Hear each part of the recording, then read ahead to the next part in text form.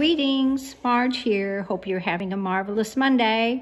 And today we're going to talk about a little bit about how homeopathy is made. And another misconception is that homeopathy is nothing but diluted tincture. Okay, number one, homeopathy is made from plants, animals, and minerals, not just plants. So it's just not an herbal tincture, okay? The other thing is, if you just dilute, it is not homeopathic. It's just a diluted herb, okay? You have to dilute and succuss. And succuss is a type of jarring, shaking, okay, of the solution.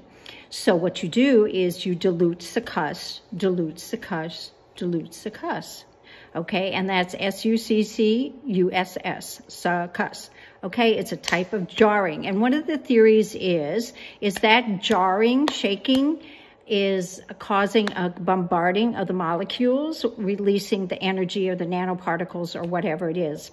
So when you see a homeopathic that is like maybe a 6C or a 10X, a 6C, for instance, would be dilute, succuss, a series of 6 times. A 10X would be dilute, succuss 10 times, okay? The X and the C, think of your Roman numerals. So X stands for 10.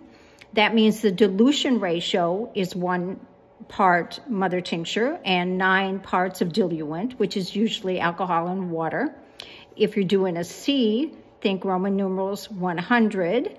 So you have 1 part of the mother tincture to 99 parts of the diluent, again, and then the number of times, the number in front is the number of sets of dilution, succussion, okay? So homeopathy is not simply, so when somebody tells you that homeopathy is nothing but diluted herbal tincture, you can educate them because now you know it's a 2-step process, dilution and succussion.